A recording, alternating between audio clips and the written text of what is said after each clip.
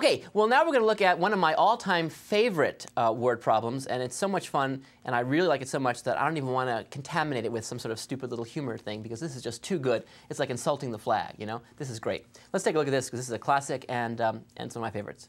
So you want to find 3 consecutive odd natural numbers whose sum is 99. This is great. Now first of all, what do consecutive odd numbers mean? Well, it means that odd numbers that are as close together as possible. So for example, when you think of the numbers lining up here and you forget about the evens, you know, there's 5, and then right after 5 there's 7. That's the next odd number, so those are consecutive because we're just forgetting 6. 6 is even. And then we forget 8, but then of course 9 will be the next one. So these are 3 consecutive odd numbers. And if you add them up, well, we don't get 99. And the question is, what are the 3 consecutive odd numbers that if you add them up, you get 99? That's the question at hand. Well, so the first question is, how do you actually represent, these odd numbers? I mean, one thing that you can do, and a lot of people in fact think about this, is they say, well, gee, I'll call the first number like, x, the next one y, and the next one z.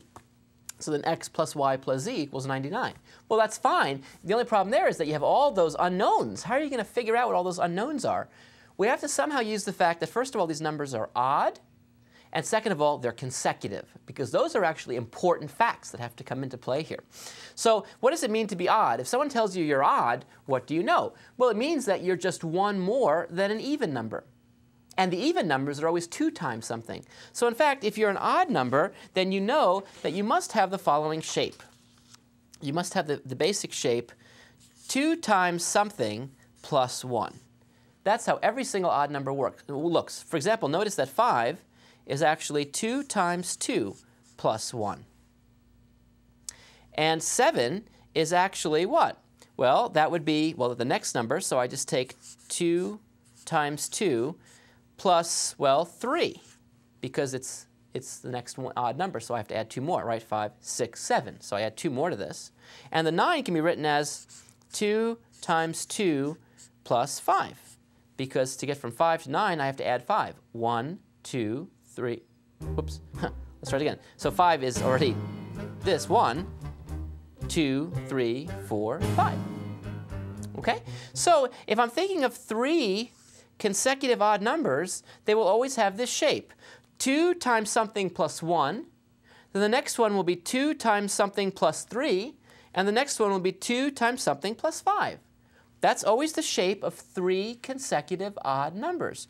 I don't know what this thing is in general. Let's call that S for now. But once you know S, then I can find the first number, the second number, and the third number, just like I did here with the 5, with the 7, and with the 9. Okay, well now forget about 5, 7, and 9. Let's think about this in general, because we know this is not the answer. 5 plus 7 plus 9 is not 99. So let's just let the first odd number be 2s plus 1. If the first odd number is 2s plus 1, then what's the next consecutive odd number? Well, it would be 2s plus 3. Okay? So that's the next odd number. Right? It's 2 away from the previous one. And then what's the next odd number after that? It would be 2s plus 5. So I'd have 2s plus 5. Great! Those are 3 consecutive odd numbers. They're all odd and they're all consecutive. There's no odd numbers between them. Okay? And what do I want to do? I want to add them all up. And what's the answer? The answer is 99. But I can actually add these up. Let's add them up. Here I have 5 and 3 is 8 and 1 is 9. And here I have 2s plus 2s plus 2s, so that's 6s. So I have 6s plus 9, and that has to equal what? Well, what's the sum? If you look at the question, the sum is 99. All right, well, now I want to solve here for s. So what does s equal? Well, 6s equals, if I bring this 9 over, I subtract, I get 90.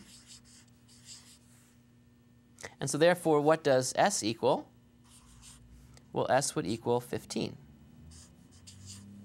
If I divide both sides by 6. Divide both sides by 6. Okay, s equals 15. So that means the numbers are 15, 17, and 19, right? No, no, and no. This is s. If you want to find out the numbers, we have to go back to here. This is a great, great mistake to make. You get so excited that you see an odd number, you just jump at it. Well, you can't always jump at the odd number that you see sort of up there. You have to think about what it means. Remember, the odd numbers we're looking at have the form 2 times s plus 1, 2 times s plus 3, 2 times s plus 5. Another way you would have detected this, by the way, is if you would have checked your answer. If you take 15, add it to 17, add it to 19, you're a far, far way from 99. So be careful there.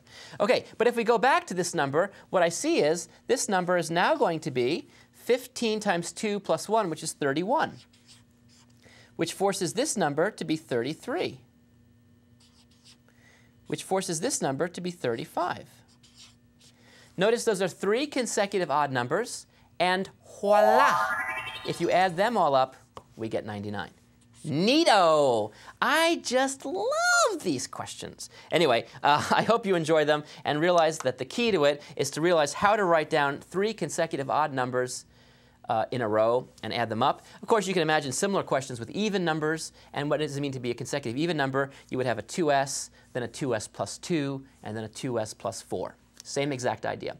Enjoy them, and I hope you like them as much as I do. I just love them. Aren't they fun? And by the way, if you could juggle, and in fact, I'll juggle for you right now. Oh, wait, what? Oh, we're out of film. Sorry. I'll juggle for you next time.